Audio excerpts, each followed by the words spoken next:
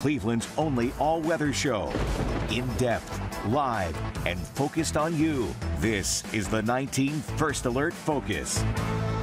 Hi everyone, meteorologist Kelly Dobeck here. I want to talk about the Waffle House index when it comes to severe storms and especially hurricanes, and especially Hurricane Milton. So what is the Waffle House index? Why are we talking about a restaurant, and what does it have to do with severe weather? So it's an unofficial way that people and actually emergency management teams, FEMA even, uses to determine how bad a storm threat is going to be. So it's an actual index. Waffle House even pushes it out on their social media pages. It has been actively used by FEMA for years for different hurricanes and different situations. So what is it? It's actually a level of 3 different colors indicating how severe storms are going to be and if Waffle House is going to be open. Waffle House does everything in their power to stay open for folks when there's severe weather, when there's power outages. So, it gives them a little glimpse of hope, somewhere to go to warm up or cool off, or even, have a hot meal for the first time or have electricity. So let's talk about the index. There's 3 different colors here. If the Waffle House index is green, it means the restaurant is fully open, full menu, they've got electricity.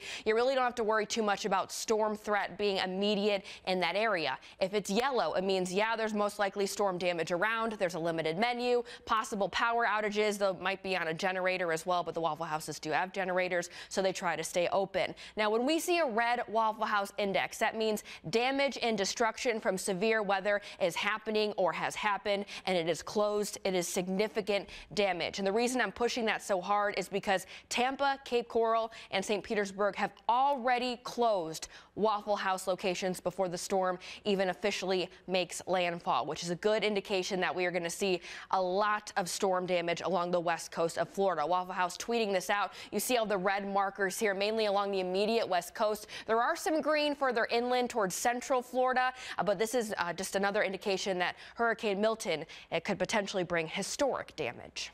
Now your 19 First Alert